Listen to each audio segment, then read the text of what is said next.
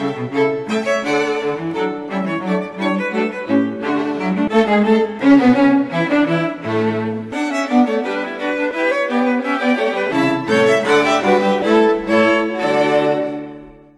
morning, everybody.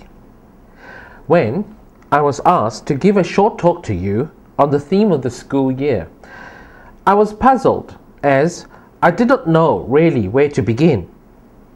I thought about all the things I could say, and also all the things that other students and teachers had spoken about. After much thought, I decided that it would be appropriate to talk about the place where I was born. You may be wondering why this would be related to the theme of hope.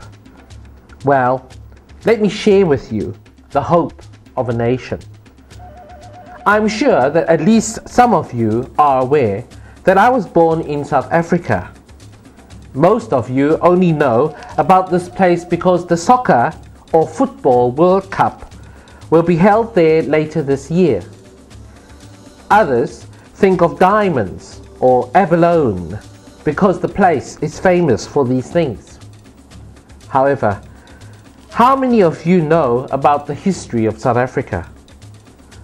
South African history is nothing to be proud of, but it tells the story of the hope of an entire nation. Since the early years, South Africa was known for one important idea, which was written in the law books. This was apartheid, which makes racial discrimination legal. For decades, people in South Africa were subject to racial discrimination. This included all people who were not white. Chinese people, Indian people, and black people were treated as inferior to white people. Everything was separated.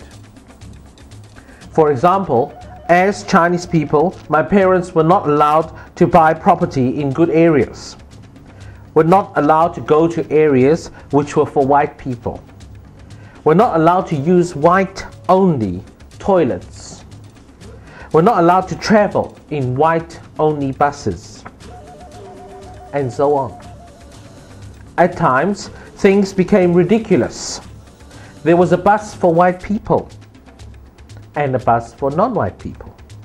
There were public toilets for white people and public toilets for non-white people. There were restaurants for white people and restaurants for non-white people.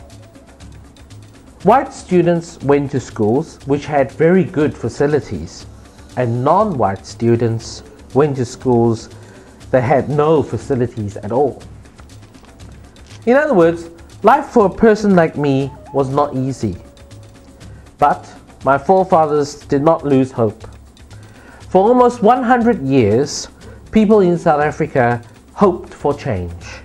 We wanted to be treated equally. We wanted to be given fairness.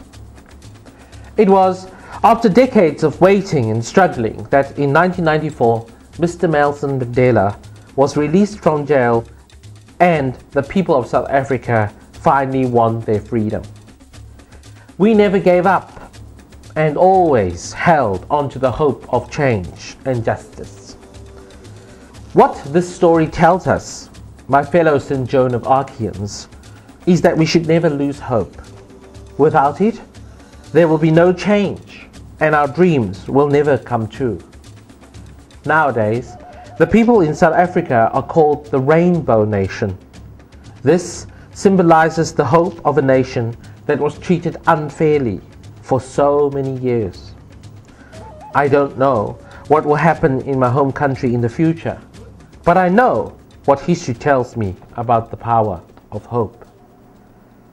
We shall overcome if we cling onto our hope and prepare ourselves for a brighter day and a better way.